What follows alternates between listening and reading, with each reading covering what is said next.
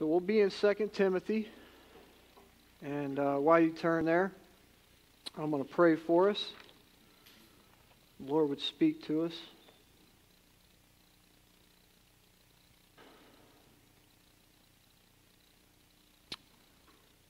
Father, we just thank you so much for your grace that you lavish on us, Lord.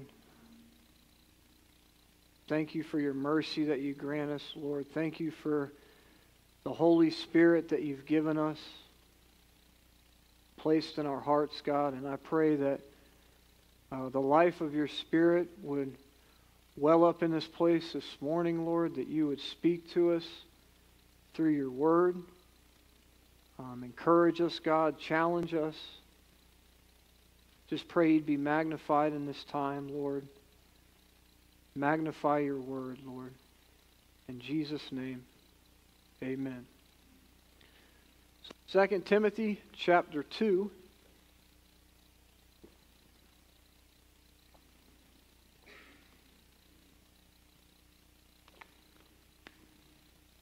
And we actually have spent a lot of time in 2 Timothy chapter 2 over about the last month, starting with when Art came on Sunday afternoon and shared from the beginning of 2 Timothy chapter 2.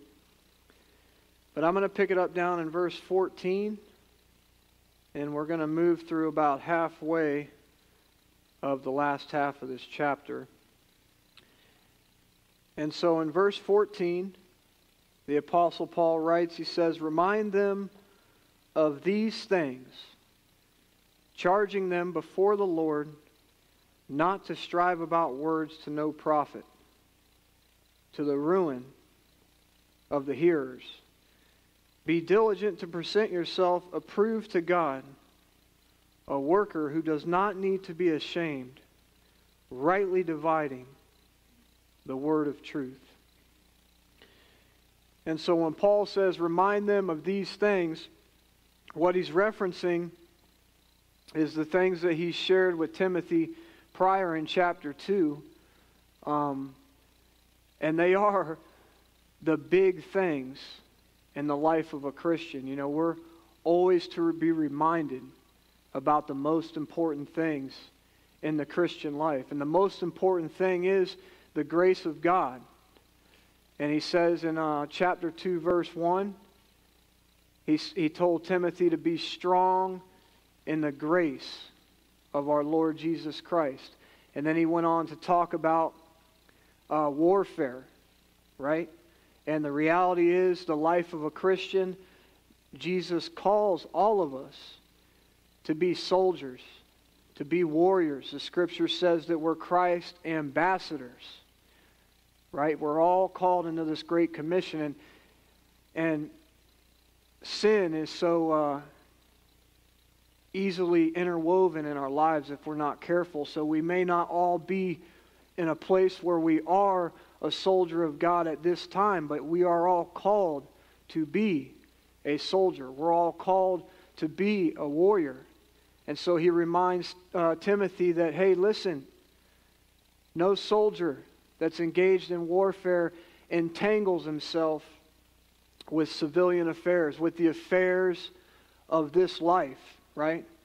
And, you know, husbands, fathers, mothers, it's not the idea of you don't care about the things of this life or the affairs of this life. It's a man's responsibility, it's a parent's responsibility to provide for their children, to make sure their children are taken care of. It's a husband's responsibility to provide for his family. So there are some practical affairs of this life that come every month for a husband and wife, right? But you're not to be engrossed in them. You can't be entangled in them. And I just got the picture of like a spider web, because spider webs are annoying. And in Florida, you can't see them. And a lot of times sin can be that way. You're easily entangled by it. But I have a lot of trees at my house, and so there's spider webs sometimes everywhere. And sometimes when I walk out to the car, and my wife knows this as well, you get hit with a spider web, and that thing seems to hang on to you for a couple hours, even while you're driving. You're feeling it in your hair. It's all, you're entangled in it. It seems like you can't even get away from it. And that's how the things of this life can be.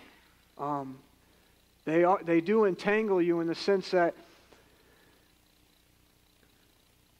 you don't realize that you're really entangled by them until you're in a place where you're just overwhelmed. We're sheep that are easily led astray. And as warriors for Jesus Christ, as soldiers, we should constantly be examining ourselves and make sure that the glory of God, that the gospel of Jesus Christ being lived out in my life is the chief aim. Because we don't want to be entangled. I don't want to be entangled by civilian affairs. There's too much anxiety and stress and all of that stuff. I want to be entangled with God's affairs. So he says, remind them of these. Remind them of the hard-working farmer. It's not just the farmer, it's the hard-working farmer. Remember the athlete that competes by the rules. Remember the fact that if we died with him, that if our life truly has been surrendered to Jesus Christ, Romans chapter 6, and we've been baptized into his death, we've also been raised into his life. So remind them, lest the cross be hard to bear, that if we've died with him, we also will live with him. Eternal life is for the believer. It's now for the believer. And there is life in God when we bear the cross, is there not? We have to be reminded of these things because it's hard to bear the cross, is it not? Especially if it's an area that's super sensitive. It's hard to put yourself on that cross and trust that God has better for you. Remind them of these things. Remind them that if we endure, all of God's people are called to endure. Hardships in this life are inescapable. The hardships of a Christian, the persecution of a Christian for the sake of the gospel that is guaranteed to all who will live godly in Christ Jesus. We must endure. The Scripture says to endure to the end. But be reminded that if we endure with him, we will also what? We will reign with him. There is a day coming, in the day of Jesus Christ, when God's people will reign with the King of glory. That is true, going to happen, imminently, matter of fact. So endure, because you will reign with the Lord of all glory, with Jesus Christ. Remind them of these things.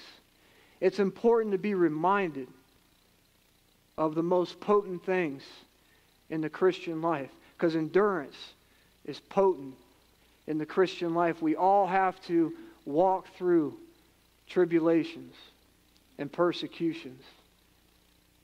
But just as Paul said, the glory that is going to be revealed in us does not compare with these sufferings now.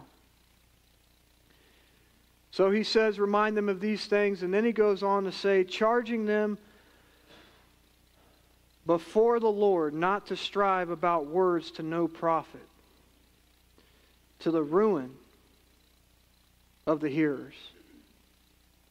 And what has long gone on in Timothy's ministry, if you will, and actually it's gone on since the beginning of time, when he told Adam and Eve in the garden, you can have everything, right? You can have all of what the garden will avail you of.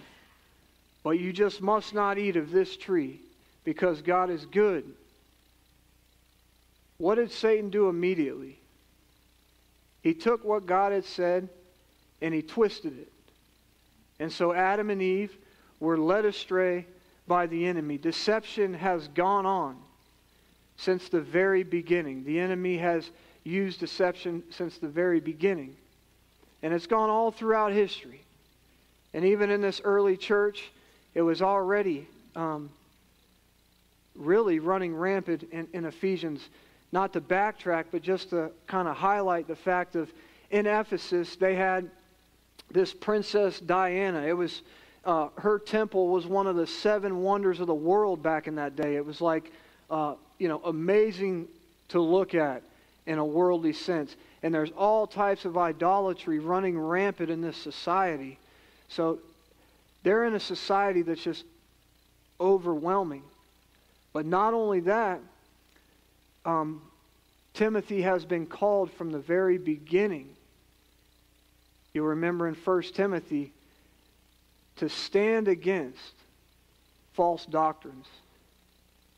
And he's been called to stand against it like a warrior. And so what Paul tells him is to charge these men. Charge them before the Lord. Command them in the name of the Lord not to teach these things, not to strive about words to no profit, to the ruin of the hearers. In verse 15, he says, "Be diligent to present yourself approved to God, a worker who does not need to be ashamed, rightly dividing the word of truth." Now, King James says, study to show yourself approved. But I think, honestly, the better translation is to be diligent, because the word speaks to earnestness, diligence. And we see Timothy's ministry, he had to work hard as a minister of the gospel to stand up against opposition. Not only that, but to make sure that he himself was taking the Word of God and rightly dividing it, to where what he was sharing with the hearers was truly the Word of God, that it was truth. And he says to do that diligently and to be a worker. And I know this morning, like not all of us are called to be teachers, are called to be leaders or pastors. Scripture actually says not many of you should be called teachers because you face a stricter judgment. So I understand that a lot of what Paul was saying in this passage is directly aimed at Timothy. Because if he was going to stand against these false teachings that have came in and corrupted many people in the church, he needed to labor hard and diligent and long in the Word of God. He had to be a worker of the Word of God, if you will, to make sure that he was rightly dividing the Word of God when he stood up against these false teachings. But to me, this verse applies to all of us in one way or another. The Word of God, man, it is the most important thing in the Christian life. There can never be an overemphasis on the Word of God for the believer. There can never be. It is the most important thing. It is God's Word. And the Scripture says, Jesus himself said, "Sanctify them by your truth. Your Word is truth." Turn with me to Hebrews chapter 5.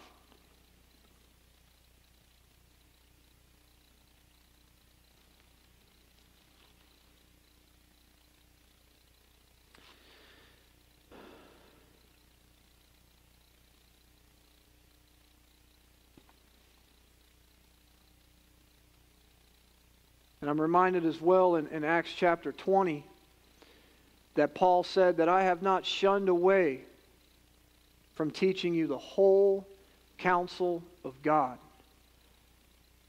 And so for any parent, any leader, any teacher, it's important to teach your children, teach our children, instruct one another in the whole counsel of God. You can't pick and choose and do clip art just to make somebody feel good. But the reality is, Ministers are doing that today and always have all across the globe. We need the whole counsel of God. We need the fearful things. We need the things that are encouraging. We need the whole counsel of God. We should strive to do that with our children and with one another. Hebrews chapter 5. I want to point out a few things that directly point to the power of the Word of God in our lives.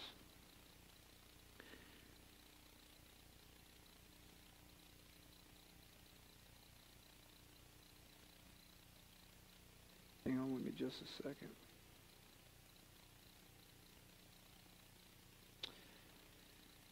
Verse 12. For now by this time you ought to be teachers.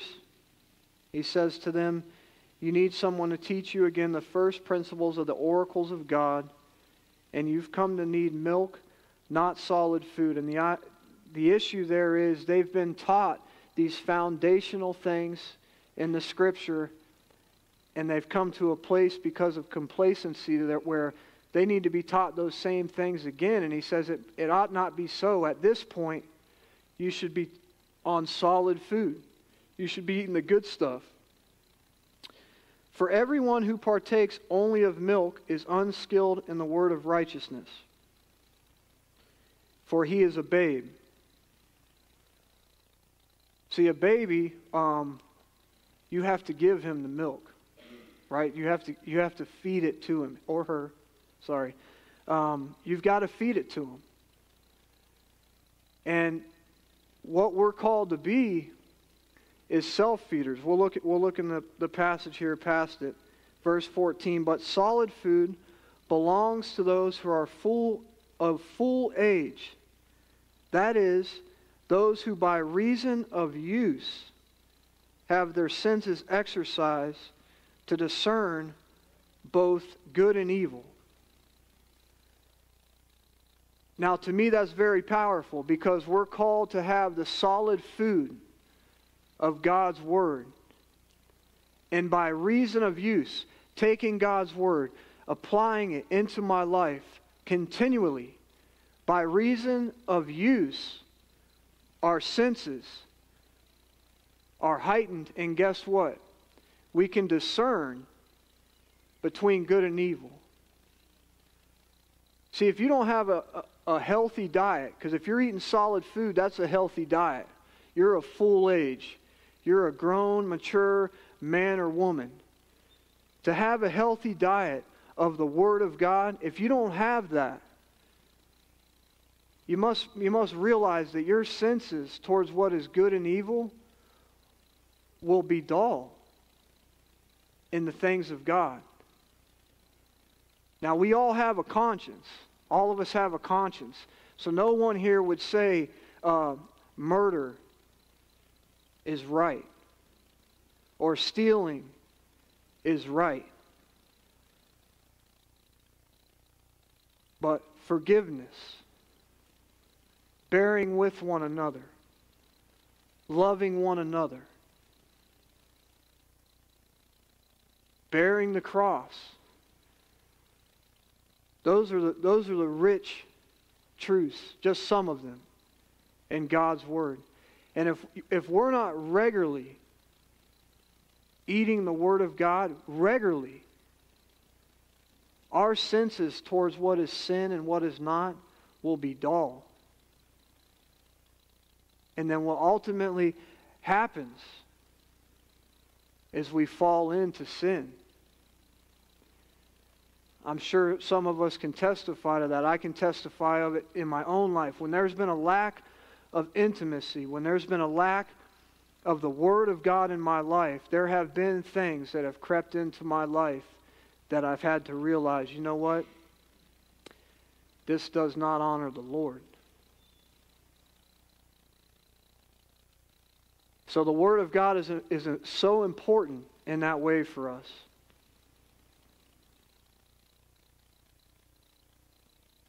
You remember the psalmist said, I've hidden your word in my heart that I might not sin against you. See, that's just not scanning it over and thinking that, I know it, I'm a pastor, I know the word, what have you. Hiding it in my heart, planting it there in my heart that I might not sin against the Lord. Psalm chapter 1, blessed is the man who delights in the law of the Lord, and he meditates on it every once in a while. No, he meditates on it day and night. And this man that does that, what an amazing promise. Whatever he does shall prosper. Even if it doesn't feel like it's prospering, it is prospering. God is receiving glory. And even when he's out of season, the leaf's not going to wither in the dry times. The Word of God, delighting on it day and night. We have such a need for that. Turn with me to Ephesians chapter 4.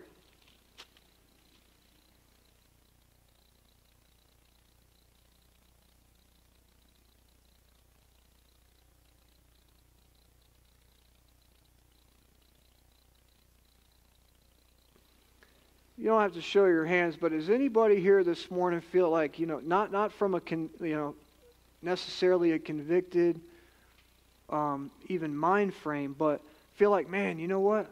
I want more of the Word of God in my life. I feel that way. I want more of the Word of God in my life because I know the Scripture has said, and I have tasted and seen that the Lord is good. And I know the power behind the Word of God and how it can lift a soul out of despair and how it can make a man of God stand up on the promises of God like a man, a woman of God, a woman of faith. I want more of the Word of God in my life. We need this. We need this. Because the time in my life, right, on a day-by-day basis is literally being sucked in by like a 25 horsepower shop vac. There's so many things waging war on my time. Do you have things waging war on your time? And so oftentimes we can put the Word of God in a place where it's secondary when it should be primary. Meditate on it day and night. Let not the law of God depart from your mouth. Hide it in your heart. We need this stuff. We need it, man. Verse 29. Not only do we need it individually. Ephesians chapter 4, verse 29. Let no corrupt word proceed out of your mouth, but what is good for necessary edification, that it may impart grace to the hearers.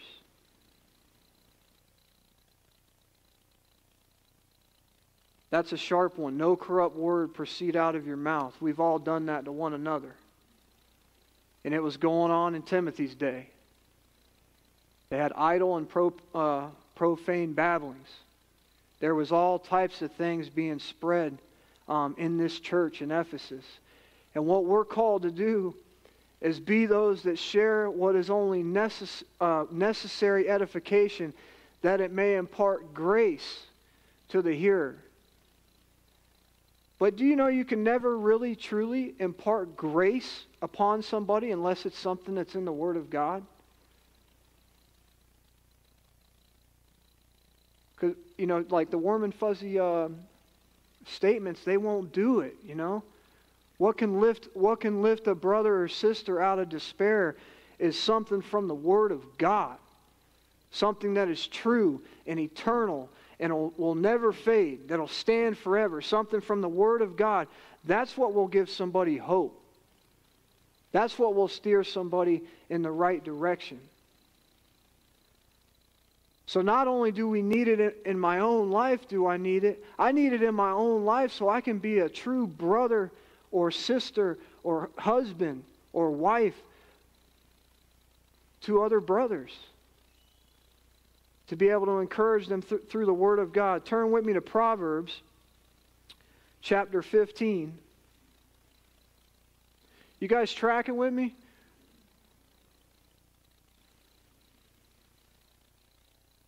I know it was cold and gloomy this morning. It's hard to get up, you know. Just making sure everybody's all right. Got a pulse.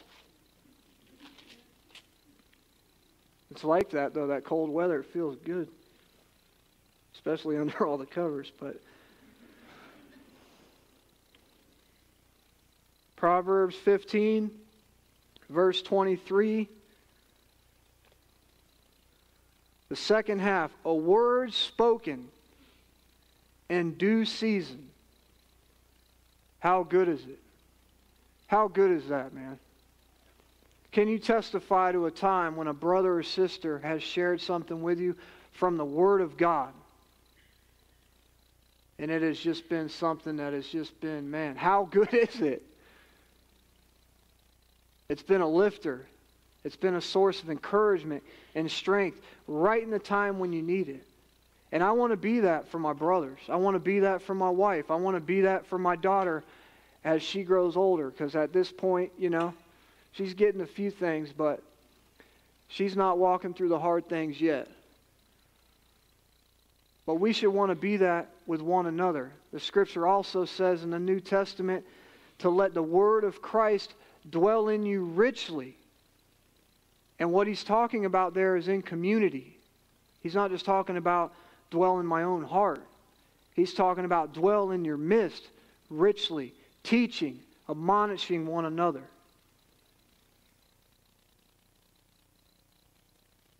So we need the Word of God so bad. Come back to 2 Timothy. Try and bring it back around.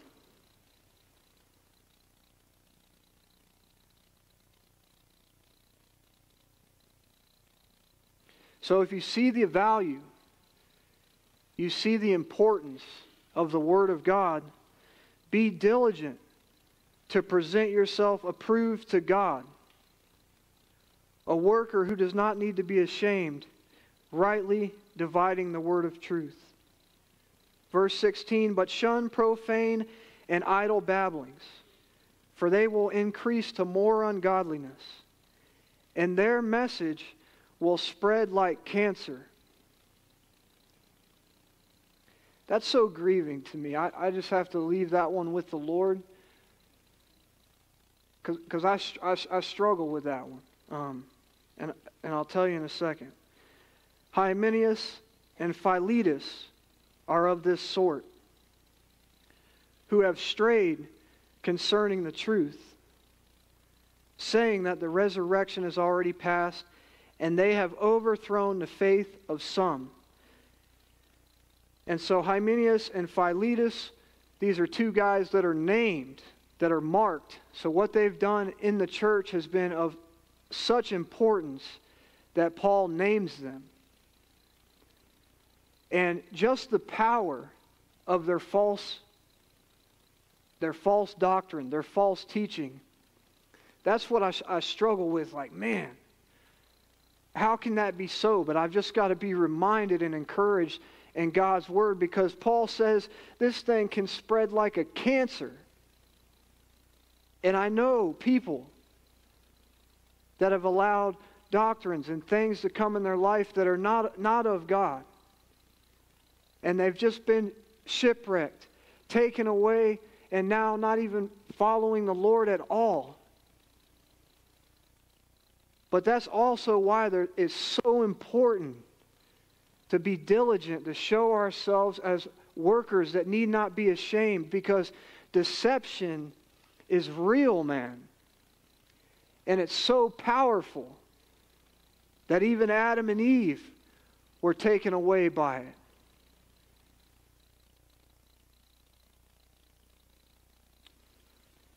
Verse 19, here's the encouraging part.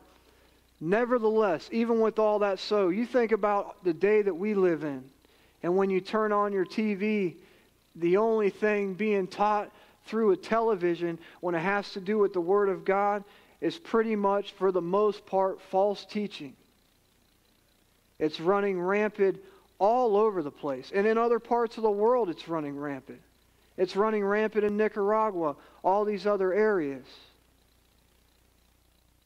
And man, is it not just discouraging on the surface to see like people led astray and shipwrecked by stuff that is so far off of what the Word of God says? Nevertheless, the solid foundation of God stands. Having this seal, the Lord knows those who are His. And let everyone who names the name of Christ depart from iniquity. And see, that's the awesome thing about the Word of God, that no matter how bad or how strong deception may be, nothing stands against the Word of God. Nothing. The foundation of God stands forever. The apostles' doctrine, the gospel of grace, will always stand securely till the end of time. It's the eternal Word of God. And there have been men and women across history who have tried to snuff out the Word of God, but you can't stop the Word of God. It stands forever. Nothing can shake its foundation, and that's what's encouraging. And what's also encouraging is the first part of these two seals that Paul talks about when he says the Lord knows who are His. That's awesome to me, because what that lets me know is that as an elect of God, God chose me. God chose you. God came after me when I was not looking for the Lord Jesus Christ whatsoever. But God redeemed me from the dead way of life. God freed me of my sin. God chose me, and He appointed me to bear fruit. God has chosen us. And if the God of all creation has chosen us, the comfort that I have is that no one can pluck me out of His hand. God knows those who are His. We don't know. He knows.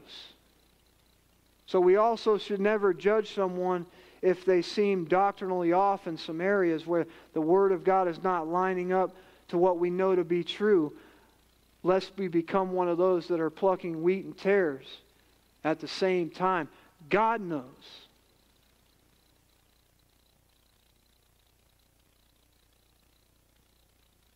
And the second part of this seal says, let everyone who names the name of Christ depart from iniquity.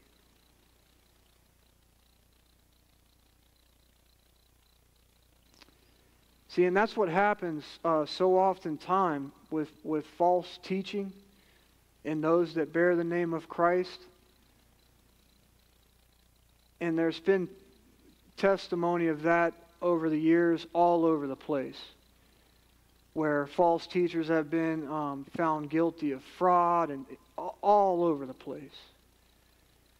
But the reality is, where there's not a solid foundation in the Word of God, you can believe that iniquity is there. And he says, all those who name the name of Christ shall depart from iniquity. If someone can help our brother over there, I appreciate it.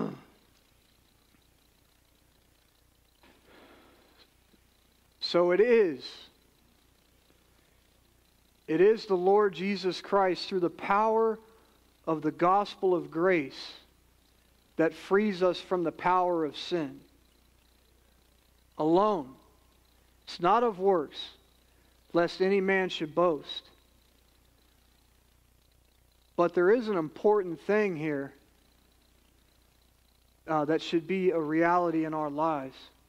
And that is, if we name the name of Christ, we should live a life that desires holiness. We should not be okay with indwelling sin in my life. I shouldn't be okay with it. Even though it might be that I'm entangled and I can't get the spider web off of me. It doesn't matter where I go. It seems like I can't get freed of it. Even though that may be the case, because sin can be that way for a season. Because God's got to break through in His kindness and in the power of His grace to be able to free us from that anyway. Repentance is granted. But you should never be in a place of compromise and be okay with it. You shouldn't. As a child of God, you should not. As one that names the name of Christ, you should not be okay with sexual immorality. You should not be okay with illegal practices at work. You should not be okay with illegal practices when it comes in terms of government, in terms of taxes, you name it. You should not be okay with sin in your life. What we should ask is that God would grant us grace. Let us have grace that we may serve God in a way that is acceptable in reverence and godly fear. That's what we need, is grace. See, these folks here, these false teachers, they were naming the name of Christ, but being holy, being like Jesus, pursuing God in that way was not part of their repertoire. They were in it for selfish gain. They were sharing false things so that they may bring others away. But still, in our own lives, we should be those that are not okay with iniquity in my own life. I should not be okay with it. And hear me, because the grace of God is more powerful than anything. And if you have sin in your life this morning that you can't seem to get away from, man, just plead with the Lord for His grace. Because grace is so powerful. It can conquer anything in your life. It can. The grace of God can. But you've got a desire to be holy, man. You've got a desire to be like Jesus. And if that's your desire, the measure of grace that is available to you, you cannot measure. So let us plead for His grace. And then we'll close with these two verses.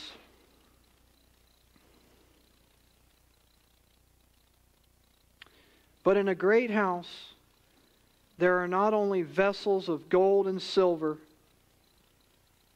but also of wood and clay, some for honor and some for dishonor.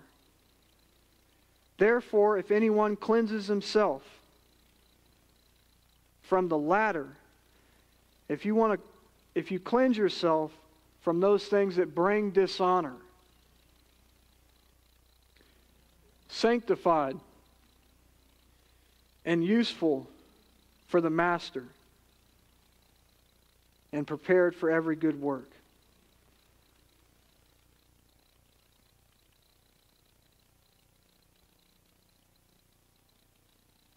So in this great house known as the Church of Jesus Christ, the reality is there's vessels of honor and there's vessels of dishonor. And only the Lord, hear me, only the Lord knows who are His. But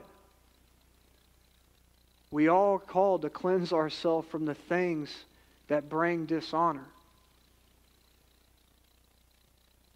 And I want to be useful to the Master. You know, I want to be something that the Lord can take up. I just get the picture of like a samurai, you know, ninja or warrior. I want to be like a sword like that in the hands of the Lord, that's able to penetrate a soul and watch that man or woman be changed by the gospel of grace and be born again. I want to be that pillow, if you will, that's able to comfort a brother and sister. I want to be useful in the Master's hands, man. I want to be a vessel of honor I want to bring God glory.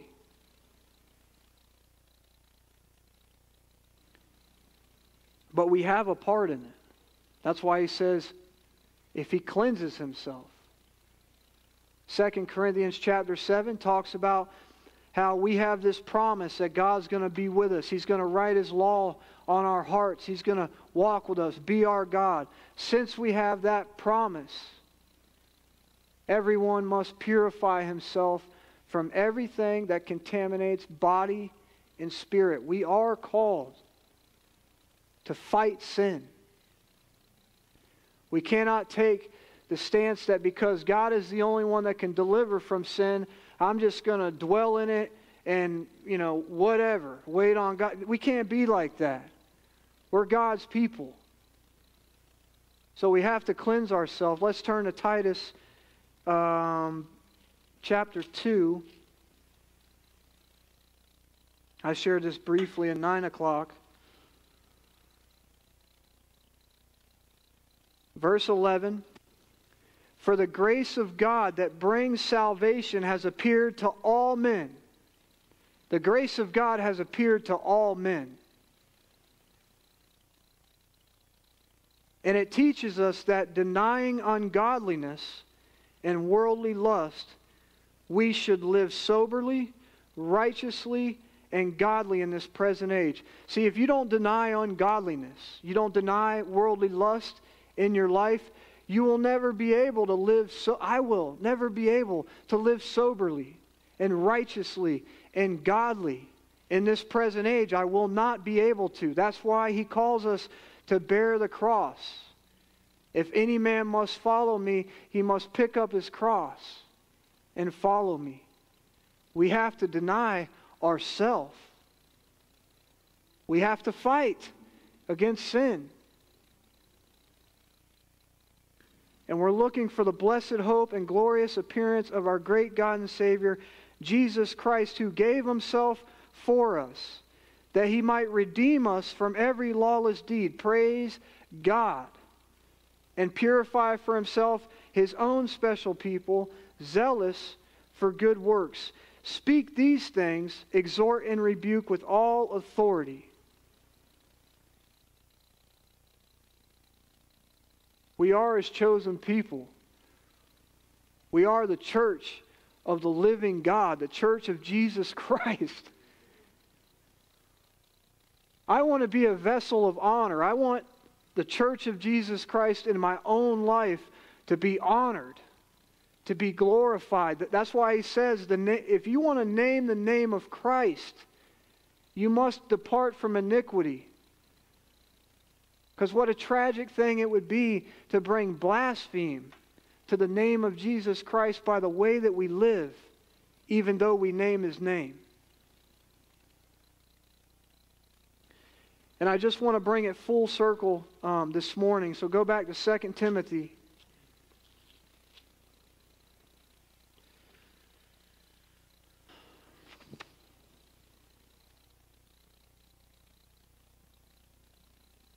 Because we are called to cleanse ourselves. We are called to depart from iniquity. And there is no way for that to happen in my life apart from the Word of God.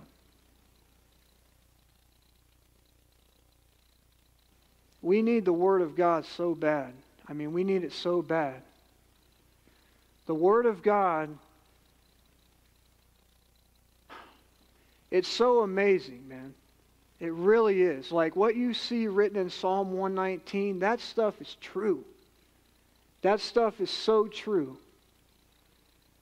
He says there that how can a young man cleanse his way? Or other translations say keep his way pure. How can he do that? Somebody knows. By taking heed according to your word. There's no way for me to cleanse my way apart from the Word of God. There's no way. There's no way to do that. But what's awesome is the Word of God shines like a lamp into the innermost parts, right? It's the double-edged sword. It's sharp. But what's awesome for the believer, man, is when the law of God shines its light on sin, because there's no condemnation in Christ Jesus. Know that this morning. You're a born-again believer in Christ Jesus. When the Lord challenges you through the Word, it's not condemnation. But the love of God, through His Holy Spirit, shines the light and shows you where you've been wrong. And there really is nothing like the Word of God freeing you from sin. You following with me? There's nothing like that. Because when God speaks to you about sin in your life, there is no condemnation. There's hope. And there's transformation. So yeah, that thing hurts, right? He's pruning every tree in here this morning.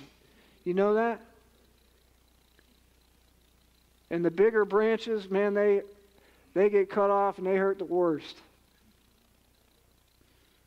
Right, Mark? They hurt the worst. But praise God, because you're going to be more fruitful. That's what the Word of God promises. It's what Jesus declares. So I'm encouraged this morning because I love the Word of God. I do. I love the Word of God. I love it. But I want more of it. And I need more of it. You know? Yeah, there are things that are going to change in my life soon, and I need more of the Word of God. Because if not, it's 3 verses 1 in my household. And apart from the Word of God, you can't win that battle. But hear what I'm saying. I need more of the Word of God in my life.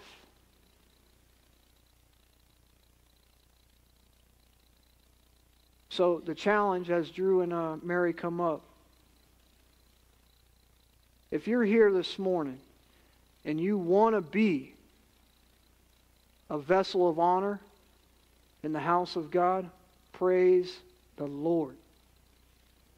There shouldn't be anybody here that's been born again that doesn't want to be a vessel of honor. If you don't want to be a vessel of honor, I challenge you to examine yourself and make sure Jesus Christ has truly stepped in and transformed your life by the gospel. Because when someone comes face to face with Jesus Christ and the cross, lives change. Lives are resurrected. Lives bring God glory. So you want to be a vessel of honor this morning, praise God. I do too.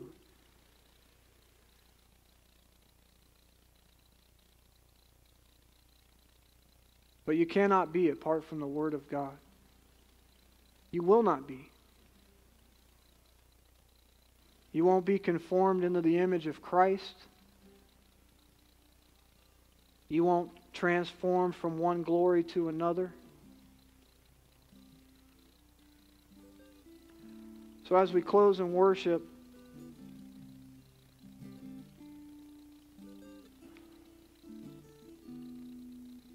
whatever it may look like to you, right? Because all of us are different. I'm talking about devotion time in God's Word. We all need more of it. And so as we worship, you know, if the Lord speaks anything to you, what I would encourage you to do is make a commitment before the Lord this morning to change something so that more of the Word of God can be in your life. So that you can have more time in God's presence. Because it is all the grace of God, man. It really is. It's all the grace of God. Victory over sin is all the grace of God.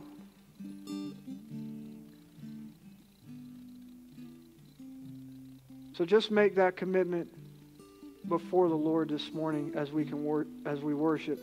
I cannot overemphasize enough how much you need the Word of God. I can't.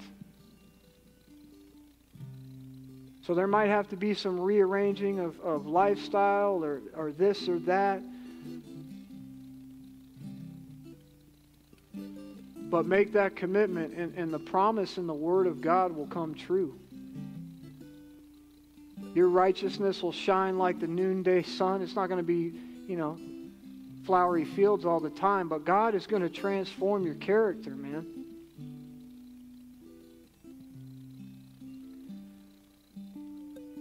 Lord, we thank you so much that we are your chosen people. Thank you, Lord, that you've brought us out of the dominion of darkness and brought us into the kingdom of your Son. Thank you that we are a priest. Thank you that we are your children, Lord.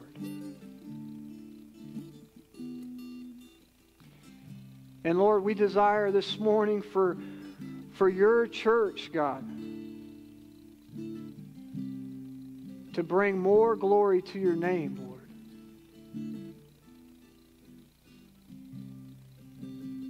And I know in myself and in our midst here, there's no way that you're going to receive more glory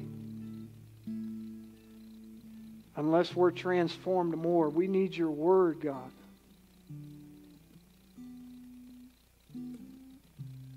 So I just pray you would create a desire within every believer here this morning for the Word of God that is unquenchable. An unquenchable desire, Lord, that wouldn't be quenched by entertainment, that wouldn't be quenched by laziness, that wouldn't be quenched by the worries of this life. Give us a desire for your Word that is unquenchable, God, that can only be quenched by the presence of your Spirit, God.